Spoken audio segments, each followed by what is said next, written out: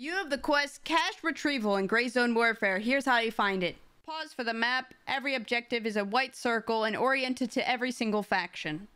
Start off by bringing 2 trackers into the raid. This will be initial equipment, or you can buy them if you lost them. Go to the sawmill POI or follow the map and look to the left. There's a shed with a metal door and you put it on some boxes.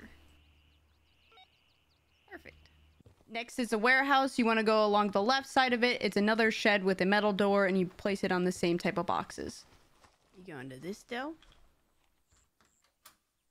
And then you go and you hide the tracker. Boom.